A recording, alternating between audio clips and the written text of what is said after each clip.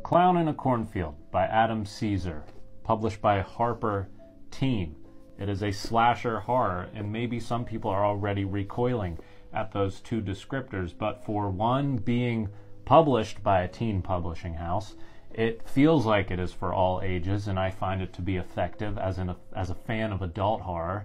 And two, slasher horror feels pretty tired to some people, and some people find the formulaic setup of slasher horror to be, not that great at this point in time, but I feel like as a contemporary slasher horror that was put out there seemingly targeted for teens, it's great. Our main character, Quinn Maybrook, is new to this small town. She's from a big city, and months back there was a pretty tragic accident involving some high schoolers. She's the new kid in town. She starts to recognize some weird things going on. She's not sure if it's genuinely weird or if it's just sort of the quirks of small town life.